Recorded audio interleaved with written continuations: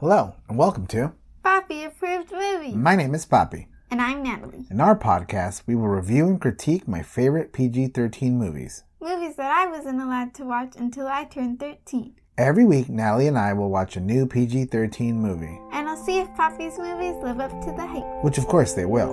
Today we're going to be watching Princess Mononoke.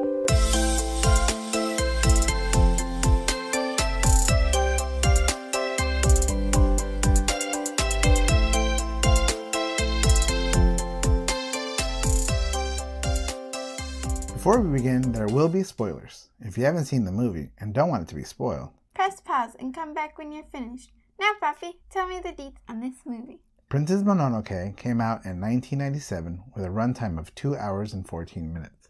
It was written and directed by Hayao Miyazaki, a legendary anime director, leader of the world-famous animation studio, Studio Ghibli, and responsible for classic movies such as My Neighbor Totoro, Kiki's Delivery Service, Spirited Away, and many others. The movie was adapted into English by Neil Gaiman. Neil Gaiman is a comic book writer who wrote one of the best comics of all time, Sandman, which is now adapted into a Netflix show. Way, and I mean way too mature for you, Nat. Not ready yet. Are you sure about that? I'm positive. Very, very dark. Oh, man. But it was good. I just finished watching it yesterday. The main stars are Yoji Matsuda and Billy Crudup, who voice Ashitaka, and Yuriko Ishida and Claire Danes, who voice San or Princess Mononoke. Fun facts. The American movie studios that distributed Princess Mononoke in English wanted to cut the runtime of the movie. It's a long movie, especially for an animated film. Miyazaki fought to keep the original length. There's even a story that he sent a katana sword to an American studio exec with a note that said no cuts on it. Bro, Miyazaki's a boss. Yeah, that's almost kind of threatening.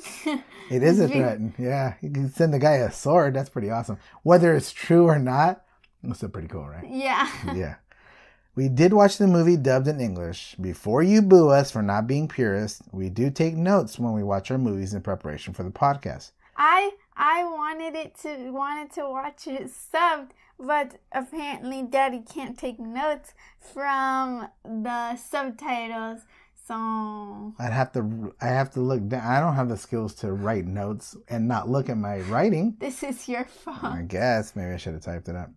Please accept our apologies. I read that there are many differences as well from the dubbed and subbed version. We may have to go back and watch it again. Yeah, well, that's your fault. Okay. So what do you think, Nat? Well, I really liked it, but it was really confusing towards the end.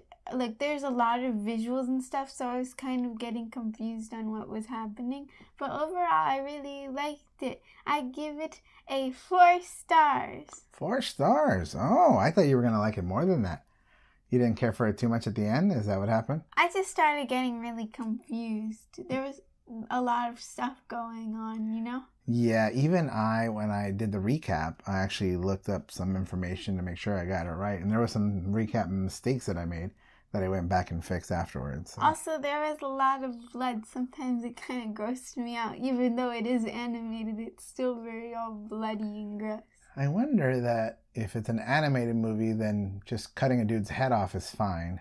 Yeah, there were so many severed heads and arms and legs. I know, that's cool. But I wonder, like, if that movie had severed arms and heads of real humans, like, not animated, would it be rated R? Probably. All right. Why don't we get into the recap? Sounds good. We meet our hero, Prince Ashitaka, which is, they never call him Prince after that, just that one scene. Well, because then he leaves. He's no longer Prince. I guess, but if I were a prince, I would tell everybody, I'm like, hi, that's my name, Prince Papi. But he just told people his real name, I guess. Yeah. So Prince Ashitaka and his trusty red elk, Yakul, which Yakul was cool, they fight Nago, a boar god who has been possessed by a demon who was about to attack his village. Holy water, holy water. Holy water would have worked. He didn't know. He didn't have any. Ashitaka succeeded in stopping and killing the demon, but his arm is cursed in the process. No, because his eyes were going red, like, no, thank you, sir. But then he shot an arrow right in that dude's eye, so killed him. I didn't think that it would actually kill him, but I guess since it's like his eye and that's his like weak point, then it was all good. Maybe his brain was back there, so I got him. They find an iron ball in Nago's carcass, which they believe is the cause of the curse. That night, Hisama, the village wise woman, tells Ashitaka that the curse will spread and he will die. Ashitaka, I know, right? Like, you will die. Thank you for coming. I know, it was so quick. He was like, oh my God. I know, like, now what? What do I do? I'm like, you die. That's all. Good luck. I know. Ashitaka decides to go west and see what started the curse to prevent from dying. No, because it was funny because they're like, thanks for killing him, but you're going to die, so, like, get out. Like, we're never going to, like, I don't want to see you ever again, so leave. No. I think they said you can take it and just die, or you can try to, like, fight and survive. So that's when he said. They didn't kick him out. They didn't banish him. No, there was one where they were like, we'll never see you again. Like, something like that. Like he left his village. In his travels, he helps villagers from being slaughtered in a battle and realizes his cursed arm gives him inhuman strength, and he kills some soldiers with his bow and arrow, chopping heads off, chopping arms off. Ashitaka also meets Jigo, a monk who is secretly an agent of the emperor. Jigo tells Ashitaka about the forest spirit. I know, he was all super freaked out by the forest spirit, and honestly, they're kind of scary. Like, they even have booties.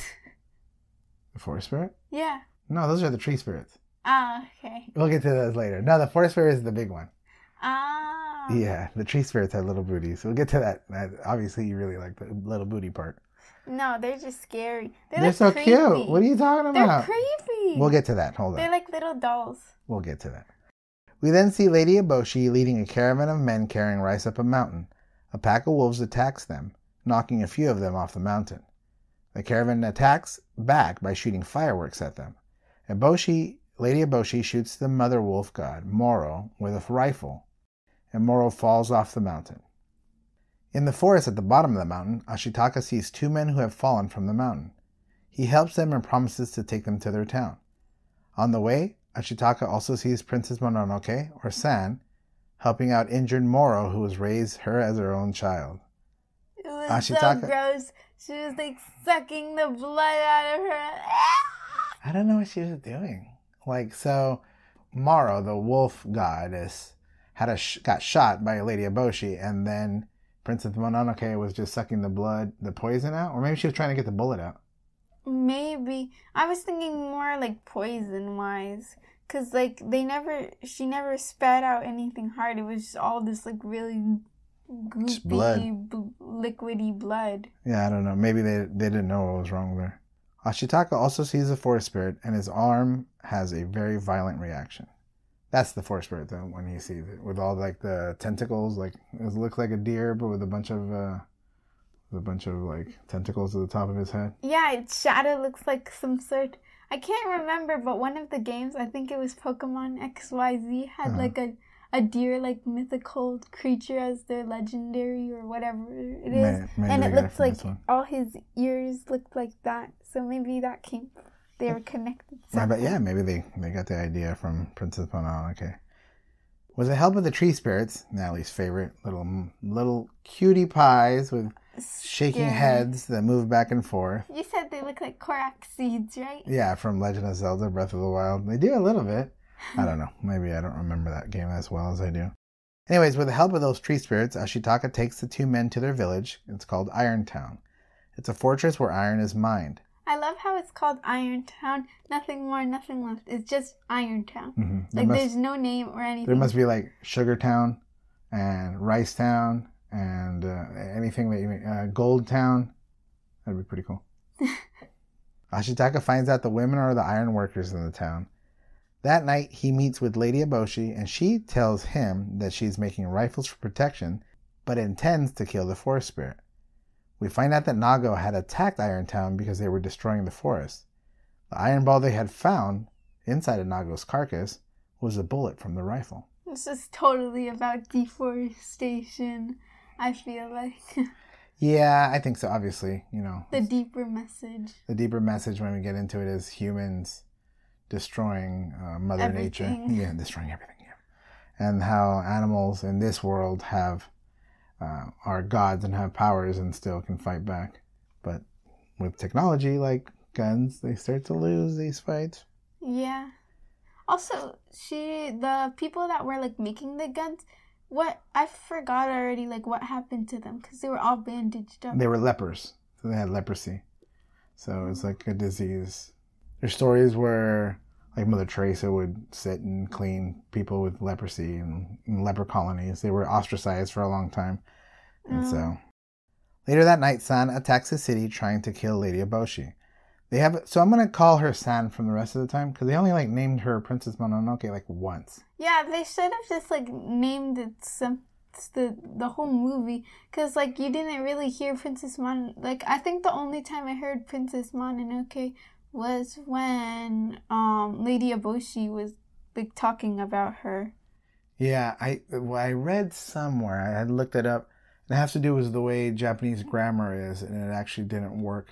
Like the adjective comes after the name or something like that, and so the way it works out that they ended up just using the word san for the English version the whole time. So, yeah. So anyway, San attacks the city that night trying to kill Lady Eboshi. They have a duel, but Ashitaka stops them and tries to form a peace between animal gods and humankind. Neither agree, so he knocks them both out. He takes San back to the forest, and he gets shot in the process. Right in the gut, huh? Yeah, and it went straight through him like a perfect hole. Yeah. It was scary. Blood coming out. He only flinched, and then he kept walking. I was like, oh my God. I thought, like, why did he not just fall or die? Obviously, the curse had something to do with it. Maybe him being cursed has kept him alive. But Ashitaka's gunshot wound worsens, and he passes out. San takes him to an island in the middle of the forest. There, the forest spirit heals his wound, but not the curse. San stays with him, feeding and caring for him until he fully recovers. She even does a little bird action, right? She gets some food in her mouth. I know, it was like a COVID, bruh. COVID-19.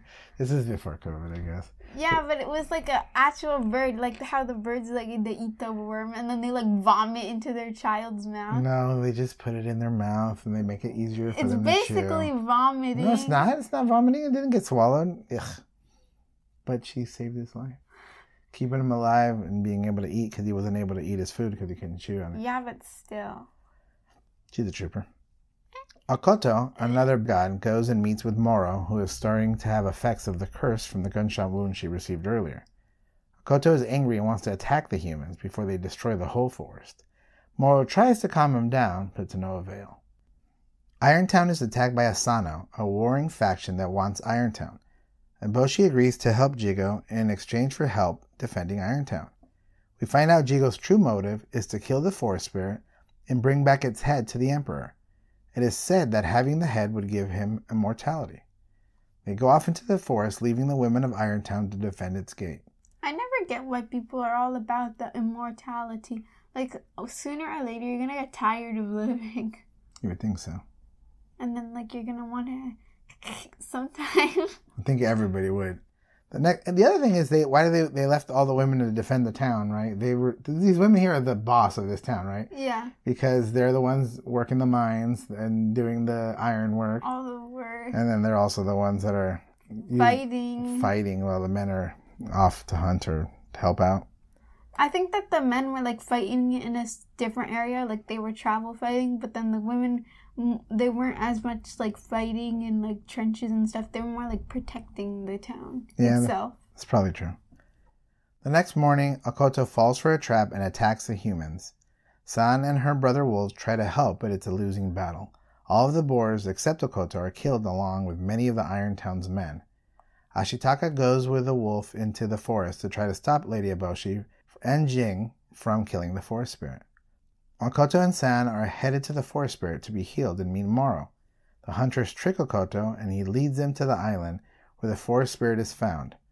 Akoto is now cursed and the demon has taken over. Yeah. I know. No. San tries to stop Demon Akoto and is swallowed up by him and is cursed as well. It's all like these black worms of death. I don't know what they call them. Tentacles, worm. I think when I was doing my notes, I put like worms or like snake, like appendages or something like that. Akoto went back. He got tricked because the Jing's men were just like boars. Well, the other thing about that is that the boars are obviously like killed real boars. But does that mean all their like blood and guts is like lining the furs and you're just wearing it and there's like blood dripping on your head? You think that those are skins from the boars? I think so. Yeah, I don't know if they were disguises that they Because they built were still beforehand. wearing the war paint from earlier. Well, maybe you're right. So yeah, so they were wearing. I didn't And think of it that way, but yeah. They said like they were wearing skins and stuff. Nah, I thought they were just disguises, like fake disguises they had created before. But that makes more sense that they would skin the dead boars and then end up using that. Anyway, so Akoto gets fooled, takes them, but Moro was already back. Ashitaka comes and cannot pull San out of the Akoto. Moro attacks Akoto and frees San, and they both die when the forest spirit comes. That's the other thing. So the forest spirit is the one that kills them. Because he gives life and takes it away? Yeah. Yeah. Ashitaka grabs San and drags her into the water. Lady Eboshi shoots the forest spirit and decapitates it. Jing grabs the head and leaves the forest on the way to deliver it to the Emperor. I figured a god wouldn't like die that easily though. But it didn't die, right? Like then afterwards it had that huge reaction? Yeah, but like yeah, that's true. I guess it was still alive for the whole reaction thing to go on. Yeah, I know, but you're right. It didn't seem... Because they shoot it once, and then nothing happens, and then they shoot him again, but this time they actually shoot, like, his neck off or something, so they're able to take his head off. What I noticed, too, is Ashitaka came and was an epic fail. Like, I thought he was going to be the hero, and he came to save San, and then he gets just knocked out. And then Moro's the one that saves San before she dies. Yeah. And then Ashitaka just kind of just takes... He just gets thrown off. He just gets thrown off. So, like, he was really kind of, he didn't really do much. Actually, whether he was there or not wouldn't have made a difference in that scene right there. Yeah. The forest spirit's body becomes a large black ooze and grows and grows. It starts to kill everything in its path, and it's going towards Irontown. Ashitaka and San go back to save the women in Irontown and tell them to evacuate to the lake right before the black ooze engulfs the town. The lake, like, can it not go into water, or is it just slowing it down? I don't know. Maybe it's just destroying Irontown first, and then it was eventually going to go to the lake. But you're right. Like, it's not gonna stop there probably. Ashitaka and San then go and attack Jing and his men, and eventually get their head back. Right before Ashitaka and San are devoured by the black ooze, they give back the forest spirit's head. The forest spirit heals the land, making Irontown a grassy mountain, and then it dies. So the forest spirit does die there. Yeah. Yeah, but it's like the forest spirit dies, but then there's still forest. Like, there's still nice greenery and flowers and all of that. Yeah, but now it doesn't have that power anymore. Kind of like now, it's like the way our time is now, right? There's no forest spirit, it's just the forest, and nothing can protect the forest anymore. Yeah. Yeah. Ashitaka and San wake up and are both healed from the curse. San cannot forgive humans and decides to go back into the forest to live with the wolves. Ashitaka stays back to rebuild Irontown and says he will visit her. The end. I really did like this movie. It's very sweet and beautiful to look at. Miyazaki's imagination is incredible. It didn't end as a typical Hollywood way, but it made sense in the story. Yeah, I really liked that part of it because, like, it just made sense. Like, the humans obviously did something bad, and San shouldn't just be able to be like, just kidding, it's alright, guys. Like, you almost murdered everyone, but that's okay. No, she's like, I can't forgive them right now. I'm just gonna go head back, and I'll see you later. Right, like it's... And that just made sense. She's lived in the forest the whole time, has been raised by the wolves. Yeah. It's not like all of a sudden she's gonna be like, okay, now I want to work in the iron mill. You know what I mean? And she full-heartedly believes that she's like one of the wolves, because she basically is, because she was like grew up with them all. So why would she all of a sudden become superhuman and go over and hang out with all of them? That's true. And then Ashitaka at the same time, I guess he can go back to his home, but I think he really liked Irontown. Yeah. And then, do you think they ever see each other again? Do you think that, because he said, we're going to be close, I'll come and visit you. Do you think he ever actually goes and visits her? I think so. Yeah? You think they become friends? Yeah, I think so, at least. Because it was kind of like a romance story, but not really. Yeah. Your sister told me about this, and then I looked it up afterwards. Is that in the beginning he gets like a little charm from his sister. Kaya, I think is the name of the sister. And then it's translated differently. In the Japanese version, it's like bride-elect, so like his fiancé. Oh. So that was like, he was going to be married or something like that. And so I think I don't know why they changed it, because it didn't seem like there was a love story between Ashitaka and San. Maybe there was. I kind of saw it because he was always like, no, I need to save her. And she's like, no, leave me alone. Although she took care of him too. I think there was a scene where one of them did say that they loved the other.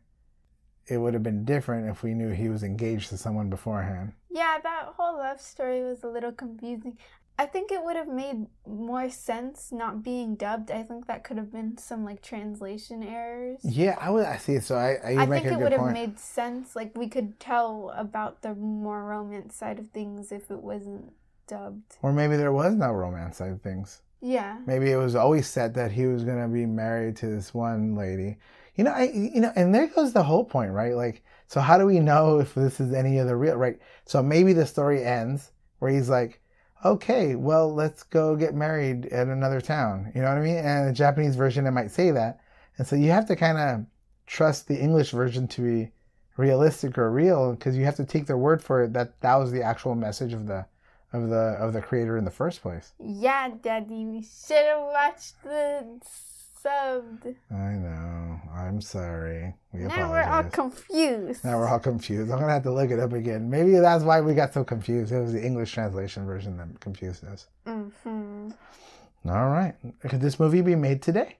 I think so. Overall, the only thing that I saw, which was like very, very minimal, was that they were just like whipping animals a lot. Like there was always, when Lady Eboshi shot Moro, like they were all walking up the mountain and then they were like all whipping the animals to walk up. So I thought that was kind of rude. Kind of cruel. Okay. Anything else? That's it. That's it? Nothing else? Let me try to think. The whole message was kind of like, you guys need to stop destroying things. Yeah. So it wasn't like, yay, we're going to kill everyone. Because, like, no, that wasn't the point. Was like, stop killing everyone. That's true. Even back in, what was it, 97? Yeah. The movie was in 1997. So 25 years ago, they were talking about, keeping our forests intact and not destroying our earth. Yeah. Yeah, that makes sense. Does it pass the Bechdel test? This is kind of hard, because would you consider Moro as a female? I think so. Because then it would.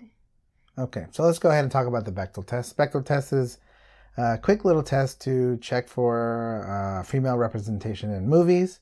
There's 3 questions. We'll start with the first one. Are there 2 featured women in the story, or featured females in the story? Yes, there's Lady Eboshi, San, Moro, and there was a few named women in Irontown as well, like the citizen. Mm-hmm. Okay, so that passes step 1. Step 2, do they talk to each other?